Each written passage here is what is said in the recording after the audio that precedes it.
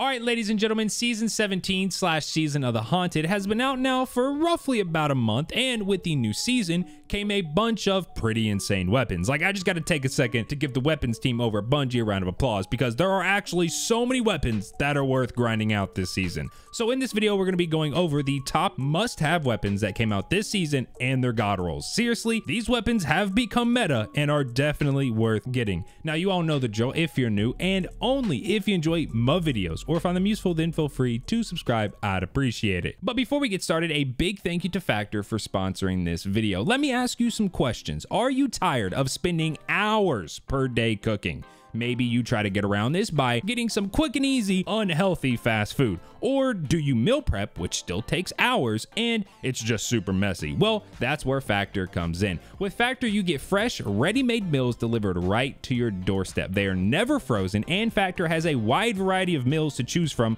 like keto, calorie smart, chef's favorites, vegan, and vegetarian. No more prepping and no more mess, as Factor meals arrive pre-prepared and ready to eat. No more takeout, because Factor chefs take the guesswork out of eating well, so you never have to opt for something that isn't good for you. And no more spending hours cooking, as Factor cuts out stressful meal planning and are ready to eat in just minutes. Literally minutes. It's so easy, a toddler could do it. You know what? Let me show you just how easy it is. Step 1, pick your meal. Step 2, stab the film like you're a 6-year-old trying to open up a Lunchable. Step 3, heat it up in the microwave. Step 4, let it cool and eat. I've personally been using Factor, the calorie smart option, as it fits right into my dieting / deficit macros. I'm down about 30 pounds since the start of April, and with how easy it is eating with Factor, I plan to keep using their meals. Like, seriously, their meals are actually so good. I didn't think they were gonna be, but they actually are. But hey, you can try out Factor for yourself, and your boy got you all with that discount. Use my link or go to go.factor75.com and use code POGMyfi120 for $120 off.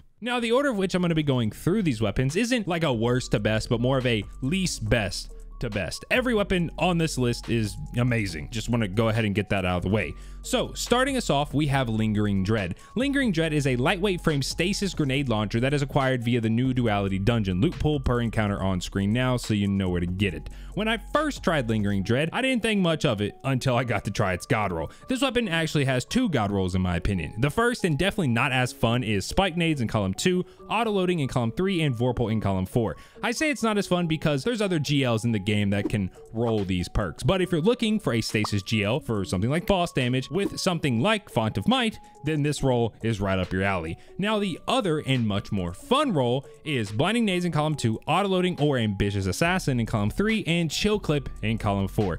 Blinding Nades plus Chill Clip? Yeah, it becomes an absolute machine for group control, zone control, helps with survivability and harder content. The list just goes on and on. Lingering Dread is such a good weapon, and because it's stasis, it sits in the Kinetic slot. So you can still use your energy primary that fits into whatever subclass build you got going on, like the Calus Mini Tool for Solar, Funnelweb for Void, and whatever is going to be the equivalent for Arc 3.0. Next up on the list, we have Unforgiven. Unforgiven is a 750 RPM aggressive frame Void SMG that, just like our last entry, is acquired via the Duality Dungeon. Now, when it comes to the god roll for this weapon, well, it has quite a few, and I've already made a full-on dedicated video for this weapon, but a TLDR, Demo in column 3 with either Adrenaline Junkie, Golden Tricorn, or Repulsor's Brace in column 4. Then the other roll, Feeding Frenzy in column 3 with either Frenzy or Rampage in column 4. I called this weapon the new Funnelweb, and I still stand by that. It has a much better perk selection, can be target farmed, better recoil for people on controller. It's just great. Also, not to mention its origin perk, which speeds up reload as you take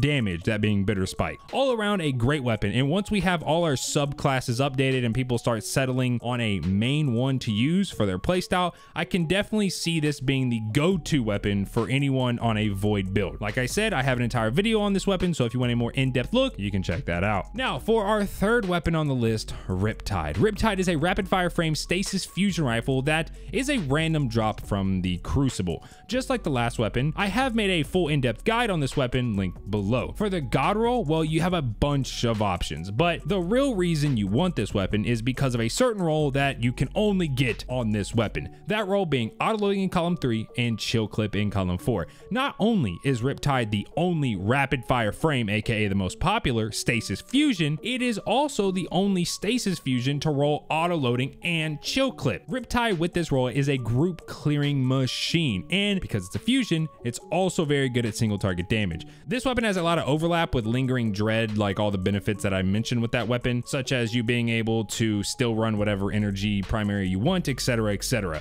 The only problem with Riptide is it requires you to play Crucible, which you won't have to play a lot of to get one because Riptides drop so often, but the perk pool is massive. But if you can get your hands on the God Roll, it's actually an insane weapon and very, very versatile. Now, making its way in at our second to last spot, we have none other than the solar funnel web itself, Calus Mini Tool. This weapon probably doesn't need an introduction, as it's what almost everyone this season is using. It's a 900 RPM solar SMG that is part of the returning opulent weapons for season 17. God Roll is Unrelenting, Threat, or Grave Robber in column 3, and Incandescent in column 4. I'm gonna be honest, this weapon isn't like super crazy on its own, it just has Incandescent, which is super crazy. Essentially, if you're running any form of a solar 3.0 build, just slap on this God Roll and bam, your build just got like twice as good, if not like 3 times as good.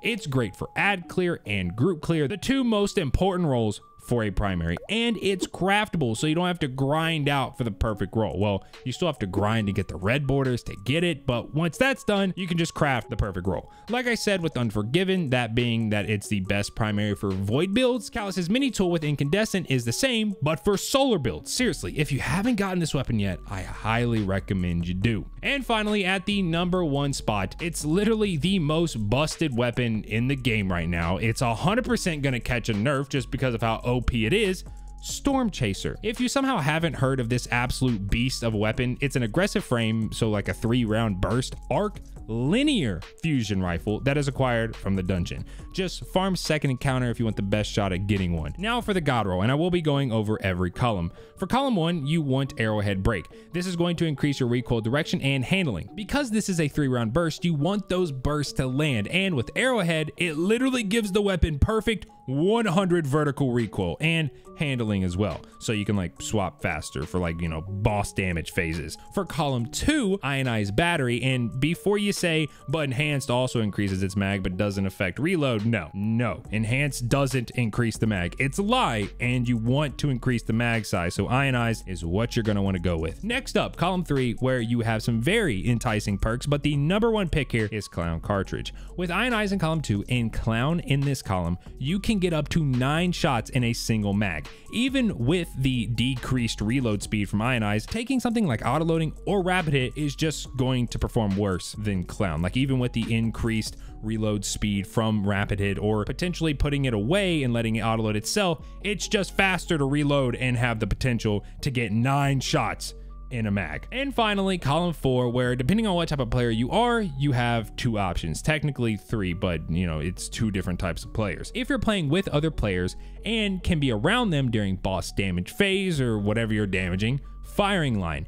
If completely solo or not around your teammates, Frenzy/Vorpal. Firing Line is a 20% precision damage increase, but only when you're within close proximity of 2 or more players. Then for Vorpal/Frenzy, the reason I give the option is because some people just don't like Frenzy and the whole activation thing. Frenzy is a 15% damage buff, whereas Vorpal is 10. So yes, Frenzy is higher, but Vorpal is always active, whereas Frenzy, you have to be in combat, and sometimes I swear it just doesn't proc. So it's up to you for whichever one you want to take. But at the end of the day, whichever one you do take, this weapon is still going to out DPS every other weapon in the game, and that includes exotics. Like Stormchaser's base damage is 40% higher, or around 40% higher, than every other linear.